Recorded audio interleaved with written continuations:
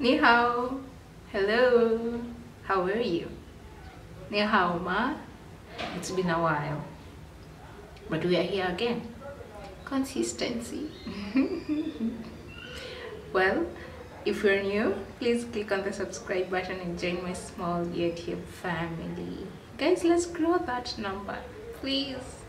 Good. So today we're going to talk about something that's a little bit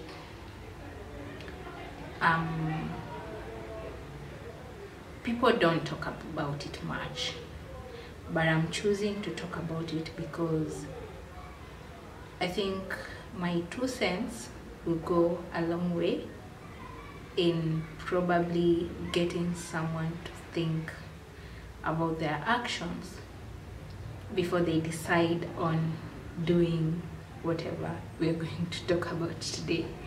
Yeah, so let's get into it, guys. If you like this video in the end, give it a thumbs up. If you don't, it's okay, and share with your people if you think it might help somebody you know, or share in your social media platforms.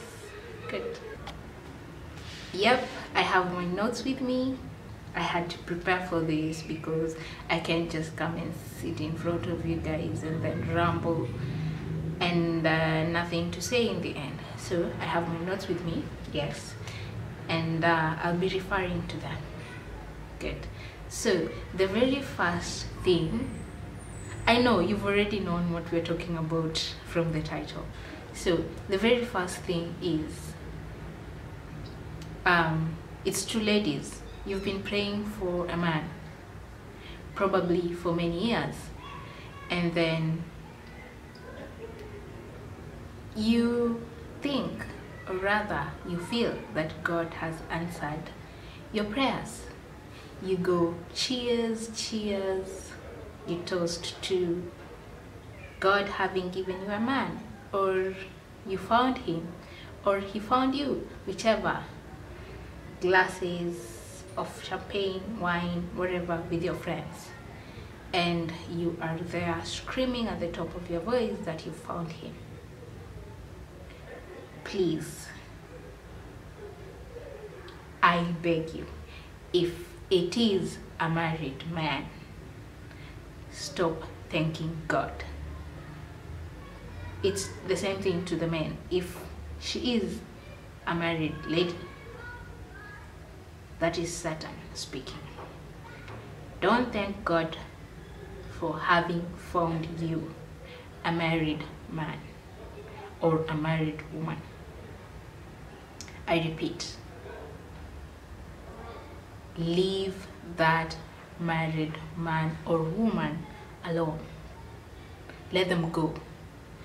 God will not bring you someone's husband or wife to be your companion, to be your partner.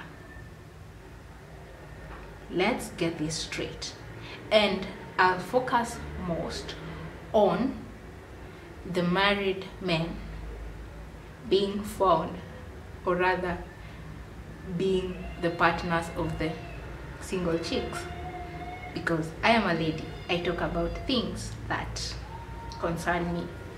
If you're a man out there and you want to speak to your folks about it, then do so.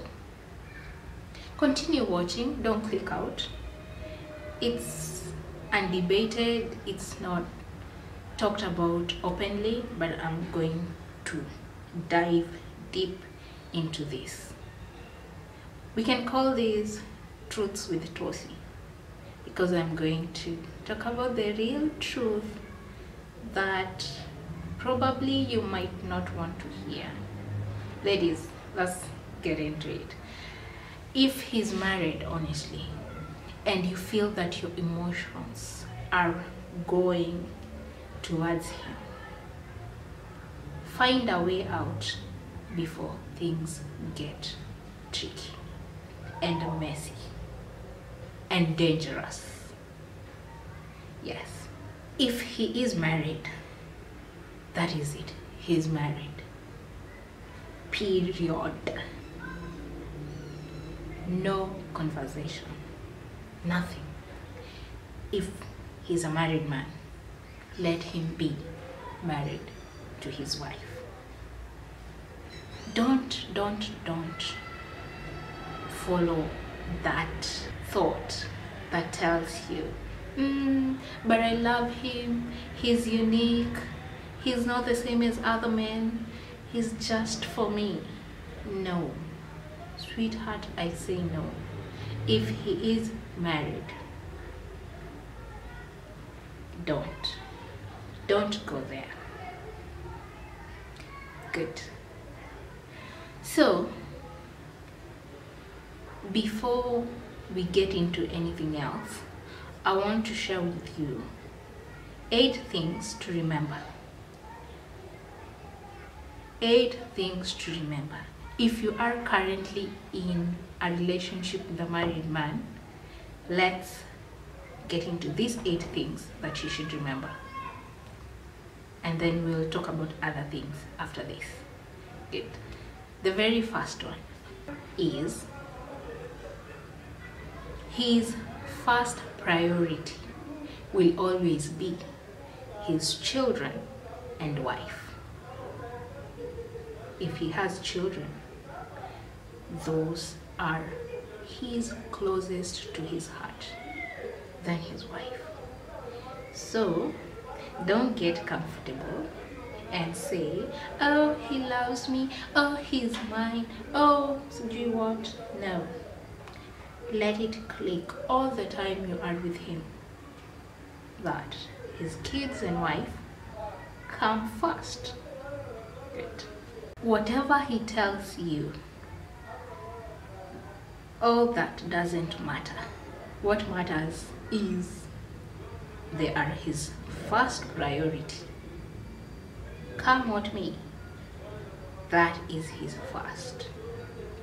Number 2, let's assume he lied to you that he's not married, and you find out along the relationship. Follow what your intuition tells you. Yes. Will he lie again? Probably yes. So let your gut guide you. Number 3, your independence is everything. Be in that relationship knowing that he can go any moment. So don't depend on him for your happiness. Don't depend on him for your food. Don't depend on him for shelter. And don't depend on him for what you wear. Those are the basics. Be independent. Then focus on you. That's what I'm saying. Independence is everything. The 4th one, number 4. If he divorces his wife for you, remember, that is just the beginning of the end of you too. Probably. Not in most cases, but that is the most probable thing that will happen. He divorced his wife for you. He might divorce you for another woman, right? Good. Keep that in mind. The 5th one, you are a lady. You are a woman. You're strong. What is wrong with that motorbike guy? Why is he passing when I am shooting? Anyway, so what I was saying is, you are a strong woman. Nobody should take advantage of you at no given time. Nobody should take advantage of you. Number 6, tell yourself the truth at all times. Don't be blurred by whatever he does or whatever he says. Be honest to yourself. I mean, don't bury your head under the sand, in the sand, because you think you are living in cloud 9 type of environment. Don't start imagining you're his wife. Side chick. Remember, that is what you are. Good. Number 7. We've said this. It is very likely that he will not leave his wife for you. So, carry yourself well, because you don't want to be like a hooker doing the job for free. Yeah, let it sink in. Number 8. He is intimate with his wife. Use protection. Even if he says whatever he says, don't trust him. You get me? He is at home with his wife at some moments, and they're probably sharing a bedroom. That is a married man who came to you for some sexual offers. So what makes you think he's not sleeping with his wife? Just remember that. Protect yourself. Don't be the victim. Good. Now, this, I've said, is a conversation that I feel I need to talk about, because I see so many ladies in relationships with married men, and to each their own. I'm not saying don't do it, or I'm not saying do it. No, you choose what you choose, and that is your life. What I am just saying is, know what you're getting into. Now, let's talk about this issue as if assuming that we are not yet there. The 8 points I talked about was for someone who's already in it.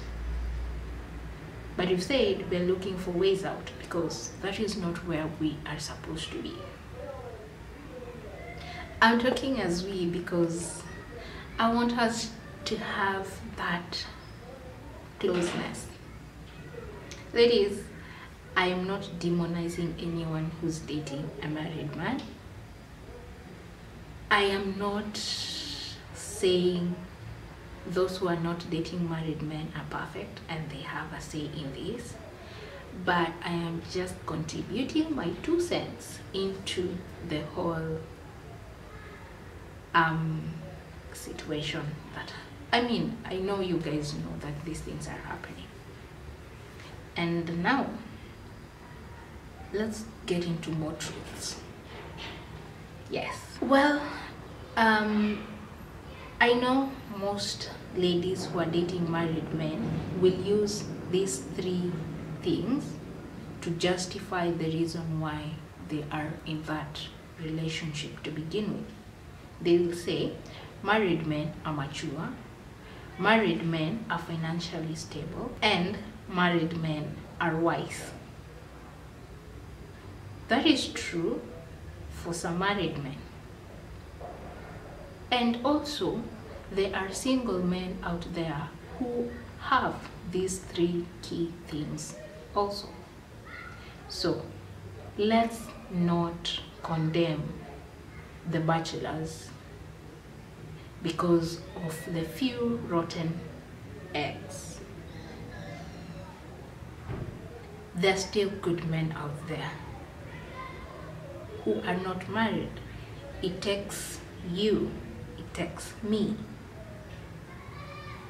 to look and to be wise also, and to be independent first before I start saying I need a man. Let your needs not be don't let your needs wait for a man to cater for them. We get it, right? Yes. Then the next thing, some ladies in this type of relationships will say, after all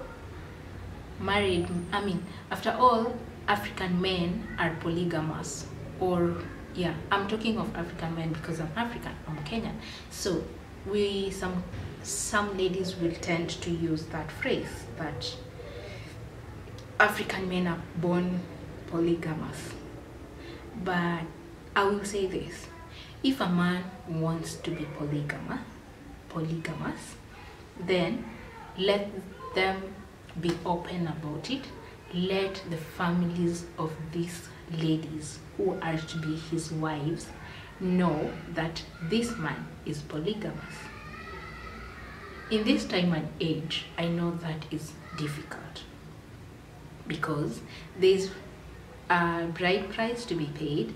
There are so many things involved, and I don't know about the Kenyan marriage system. Is it that you have to divorce your first wife to marry another one, or you can marry two wives at the same time? I think I need to do research on that, and I should have done research before coming to talk about this. But all I know is, if a man loves 2, 3, 10 ladies, then he needs to love them equally, and to make sure that they know each other. The first wife consents. They have a right to say yes or no, right? If you love me, if you are a man and you love me, then you need to inform me before you go marry another wife, that we agree that this is a mutual thing. That's my thought. So using the phrase that African men are polygamous in nature should not be the reason why you are a side chick. Because a side chick, you're not yet married. I guess I'm making sense, I hope. Yes. Another thing is, this is another truth that we all have to know. A wife is a homemaker, a helper, and a man's soulmate. So you as a lady, knowing that this man already has a homemaker, a companion, a helper, or companion or helper, and they already have a soulmate, where will you be in his life? Assuming that you're not yet married to him as a second wife, where is your position? I want to say that this man will be using you as a sexual lover, just for the word sexual. Let me put this straight.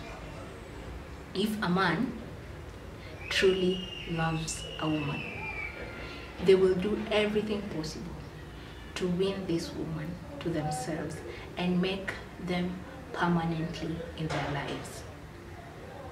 If he hasn't done that, or has no plans of doing it, then they're just saying that this woman is not important enough, or is not important at all. My thoughts.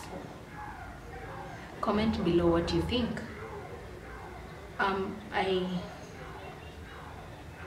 don't know.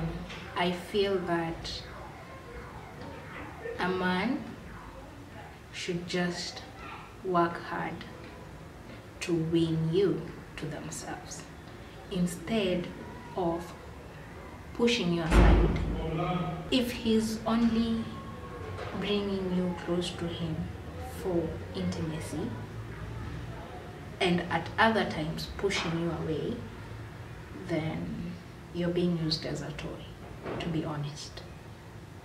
And then another thing is, married men will tell you not to cheat on them.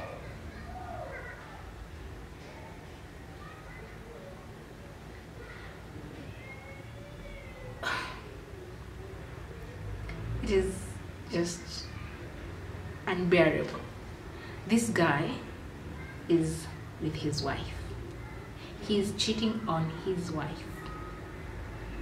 And then he tells you, don't cheat on me. How absurd. He is using you. Don't accept to be used.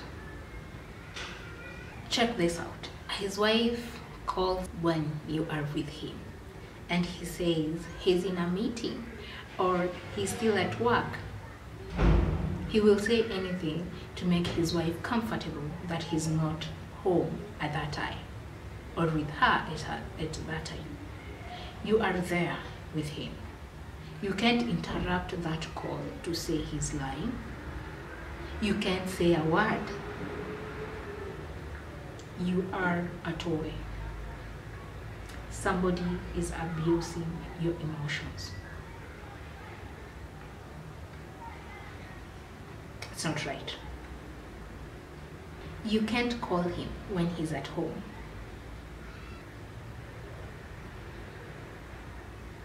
You've saved him, his picture as your screen. You've saved his picture as your screensaver, probably as the WhatsApp background. But your image is nowhere to be found on his phone. Think about it. Just grow up. Leave that married man. He's not yours. You've probably saved him as sweetheart on your phone. But he saved you as maybe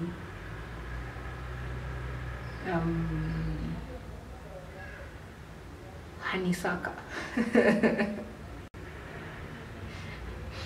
or laundry lady or something, just something weird, and you're comfortable. Don't be. He visits your house or your home and you introduce him to your friends that my new boyfriend, and yet you don't know the street name of the place he lives. You don't even know the direction. By introducing him as your boyfriend, you've already blocked out all the genuine suitors. Don't sacrifice your life, please.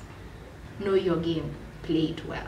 You go to those expensive restaurants or pubs or wherever. He buys expensive alcoholic drinks so that he can sleep with you. Remember, he doesn't have to have his wife drunk for him to get what he wants. So why are you being used as an experiment? Why are you a guinea pig, like he wants to just test whether you are good in bed or not? Don't accept it. He doesn't want you to get pregnant for him. He will do anything to make sure you don't bear babies for him. Because his reputation, probably he will be having beer with his friends and, you know, telling them how you did it last time with him. You become a piece of entertainment. They laugh, or they say all sorts of things. Your dignity is important. He gives you money and you'll be like, yeah, he's supporting me financially. But what you don't know is that money is probably pocket change for him. So ladies, if you are in this type of relationship, think about it. Weigh the pros and cons. I am talking about married men. I hope you get me. And if you don't, well and good. It's all okay.